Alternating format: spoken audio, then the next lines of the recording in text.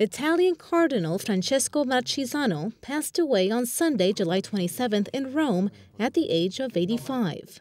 Since 1956, he worked in the Roman Curia, especially within the Congregation for Catholic Education. In 2002, John Paul II named him Archpriest of the Basilica of St. Peter, President of the Factory of St. Peter, and Vicar General of the Vatican City State. John Paul II made him a cardinal on October 21, 2003. Il lavoro di servizio alla Chiesa è fare per quanto possibile bene il proprio dovere, perché non si può evidentemente far tutto, uno ha un compito e si cerca di fare questo compito nel miglior modo possibile. Pope Francis issued a telegram expressing his condolences and also remembering the love the late cardinal had for art and culture. With his death, the College of Cardinals decreases to 212 members.